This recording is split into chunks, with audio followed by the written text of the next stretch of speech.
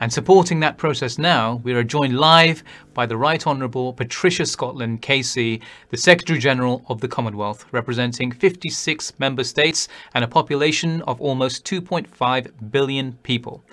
Madam Secretary-General, Baroness Scotland, it is a pleasure to have you with us on Peace Day. All right, so we're marking Peace Day today after the great loss to the United Kingdom and the Commonwealth of Queen Elizabeth II. The British government was instrumental in helping create Peace Day. Could you talk to us about the importance of peace to the Queen and the Commonwealth? If the Queen stood for anything, she stood for peace.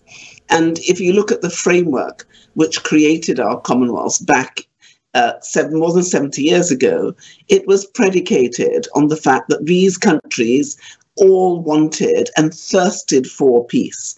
And if you remember, back in 1953, the Queen said that the Commonwealth was an entirely new conception, built on the highest qualities of the spirit of man, friendship, loyalty, and the desire for freedom and peace, which is essentially the commitment of the Commonwealth membership, all 56 countries, and of which peace is the absolute cornerstone.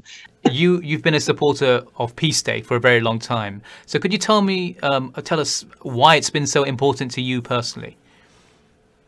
Well, basically, from the very inception in 2001, when Jeremy started on this journey, it was absolutely clear that the need and thirst for peace was there, and we needed to do absolutely everything that we could to support it.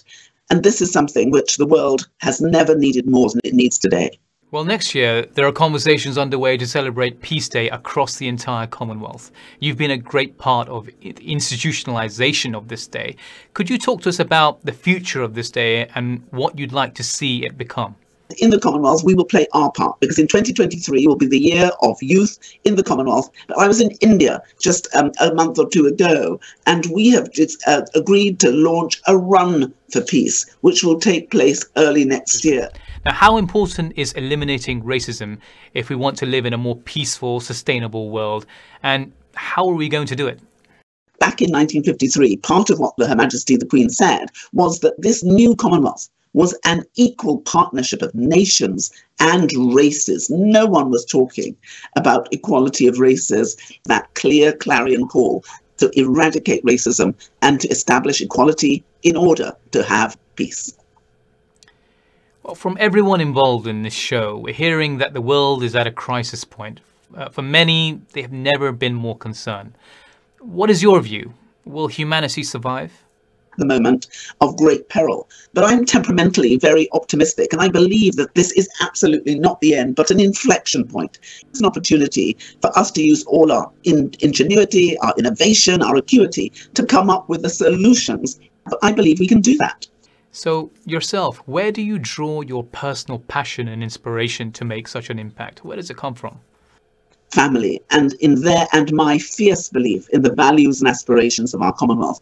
But my confidence really comes from the capacity of people everywhere to make a difference. The work we're doing to end violence against women, the work I'm doing with the Kalili Foundation, with yourself, and my belief that we together can be the difference that we need to make in this world. Now, for people who want to participate in a more peaceful and sustainable world, where can they go? What role can individuals play? What do you suggest? This whole campaign of Peace One Day, to get behind it, not just for today, but what are you going to do for the whole of the year to be the difference you need to make? The Kalili Foundation has joined with us to create faith in the Commonwealth. Masses that you can do in order to join us and to be part of the solution now, because they can be the difference. They have got fantastic ideas. Their spirit and their acuity is needed more than ever. And I want to say to everyone, aspiration is to get more than 3.5 billion people committing and active on Peace Day. You can do this. We can do this, but only if we work together. Well, thank you, Baroness Scotland, for those truly inspiring words.